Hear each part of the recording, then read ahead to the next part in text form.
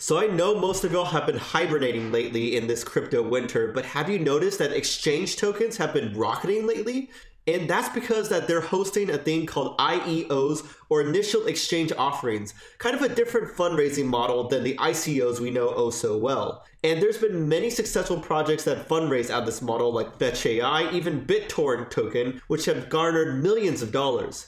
And so if you're interested to learn more about this new model and where this is taking us, then all you have to do is sit back, relax, and just keep on watching.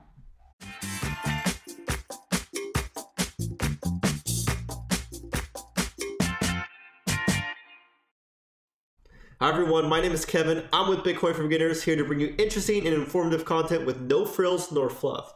Now, while you're watching this video about IEOs, if you could do me a huge favor by smashing a like button and subscribing down below if you haven't already, I would appreciate you immensely. Alright, so now let's dive right in. So when taking a look at crypto fundraising models, we know the ICO model super well, and that raised billions of dollars for many projects in 2017 and 2018, but they've now died down considerably. There's many problems with this model though. There were little to no regulations, which means things were crazy, and a lot of regulators said to pump the brakes. Too many were scams and money grabs, admittedly, and many of them failed to ever get listed on exchanges, which meant a certain death and high risk for investors. And then we also have seen STOs, or security token offerings, come out as well, and we've talked about that in a previous video, so I encourage you to go take a look at that. But now there's an even newer model called IEOs. What are they? They're short for initial exchange offerings, and this is where the token sales held on the exchange, where the exchange serves as the intermediary. Instead of the team approaching investors directly in the ICO model, exchanges assess whether the project or token is valid or good at all, and then decide whether to accept it. Investors don't need to deal with smart contracts directly to get their tokens. Instead, they just register and buy them from exchanges. Here are some advantages of this model. For projects, they have access to a large number of existing customers on the exchange and more visibility. No need to manage smart contracts and KYC AML processes, which may be a headache. For investors, there's lower risk because exchanges guarantee listing pretty much. There's also an additional layer of due diligence by exchanges, even though you should be doing your own research, of course. Also, big exchanges can handle security much better than tiny projects. For exchanges, new customers equals potentially repeat customers as well. But there are some disadvantages to this model. First of all, exchanges can be hacked. We all know this oh so well. Also, you don't own the tokens because exchanges manage your private keys for you. And the wallet might not be available until later, which means you likely can't withdraw it. It also is restricted from the broader crypto community. Only users of certain exchanges can access these IEO tokens. Because of the instant listing and liquidity, this also potentially makes it easier for the dev teams to pump and dump. So you may be wondering, how are projects chosen for the exchange listings? Well, exchanges do the due diligence to choose the projects. They look at team, progress, idea, the market, community, etc. And they also want to know if the project is willing to do joint marketing campaigns with the exchange. This can come in the form of special airdrops, media blitzes, and so forth.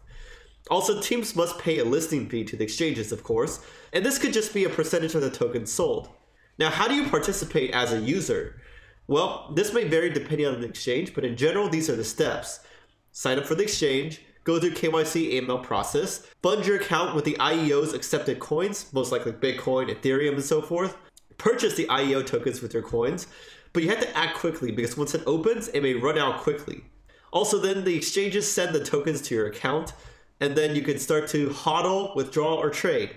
How are the tokens distributed? This is similar to ICO models where rules may vary. The teams can set a fixed price per token. They can also set the limit on number of tokens each investor can buy. They can also adjust their soft and hard caps accordingly. Now, what exchanges have been participating so far? Binance has their Launchpad, Bittorrent's international IEO platform, OKX has OK Jumpstart, Huobi has Huobi IEX, BitMax has BitMax Launchpad, KuCoin has KuCoin Spotlight, and much more. As you can tell, these are mostly Asian exchanges, but Europe has one called Paytomat that's also getting involved. One big question you may be asking is, what will regulators think? ICOs have become a black mark on the crypto world. Regulators stepped in and put a stop to ICOs in many countries, like China, for example. Many of them are not too happy about IEOs as well. Remember, the Chinese government deemed ICOs and other models illegal before. I have no idea how other regulators will react. IEOs are just getting started. They're in a very nascent phase right now. But one thing to note is that because there's more vetting of projects and investors, this may be better for them in the eyes of regulators because it's safer.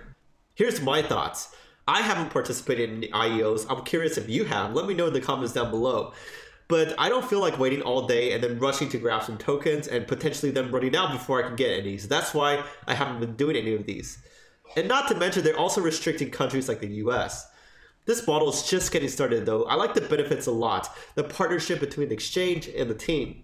This will definitely be more restrictive to companies wanting to do this fundraising. Because of that, we'll see way less IEOs than ICOs, which is a good thing.